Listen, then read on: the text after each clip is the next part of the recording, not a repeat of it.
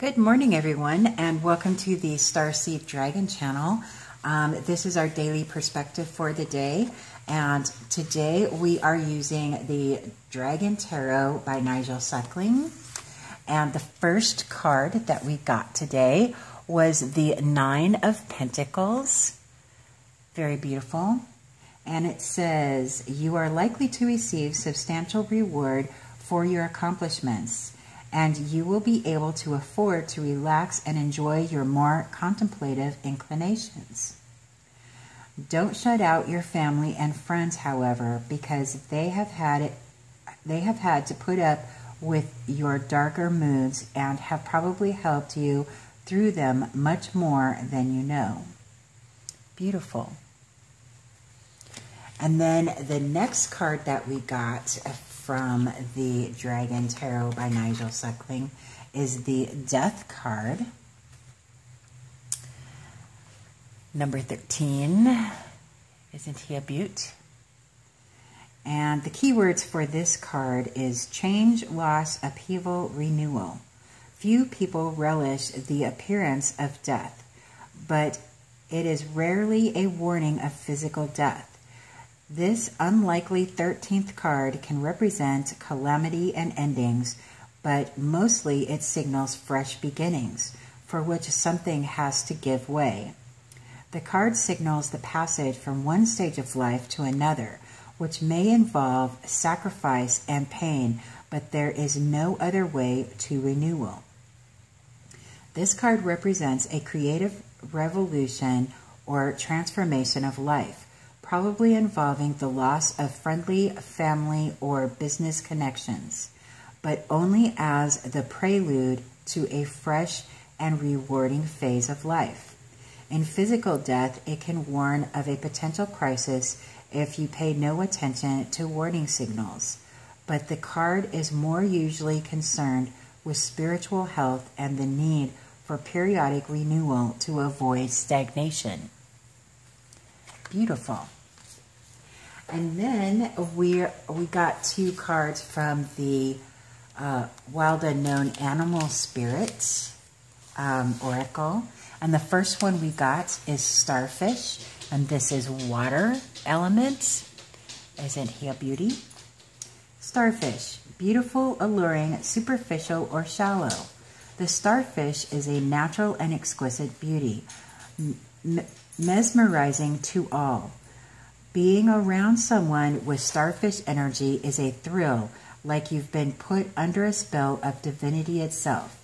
The problem is, these creatures have been reliant on how they look and what other people think of them for so long that they may have forgotten their deeper callings. When this card appears, it's important to ask, am I being swayed by outward appearances? What dreams have I put aside to please others? When in balance, uplifting, artistic, and expressive. When out of balance, gossips feels empty. To bring into balance, positive friends. Beautiful. Love it. And then the next card we got is Dragon. And this is a spirit element. Let me just get to that page. Spirit element, the dragon. We love dragons.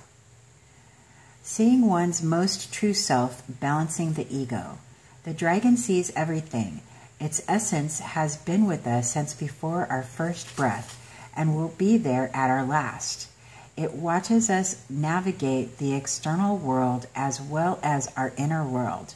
When dragon energy is awakened, we are courageous, visionary, and can easily drop into witness consciousness.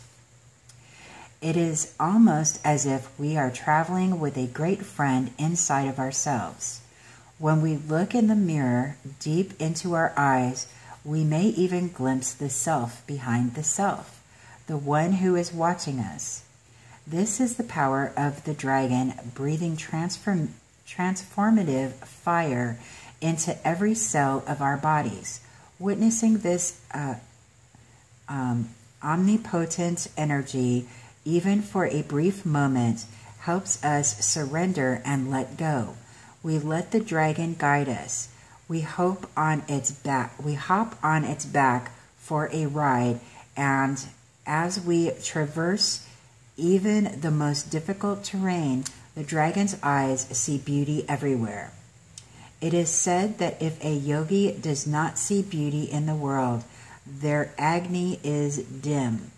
Agni is described as inner fire or sacred intelligence. May even just the mention of the dragon stir the embers of the intelligence within you. The dragon and the third chakra. The subtle energy of the dragon lives at the navel center in the Manipura chakra. Manipura translates to the city of hidden gems, and behind its gates burns the fire of our transformation and digestion. The sages believe health of the fire at the navel center is what governs our ability to clearly see both the inner and outer dimensions.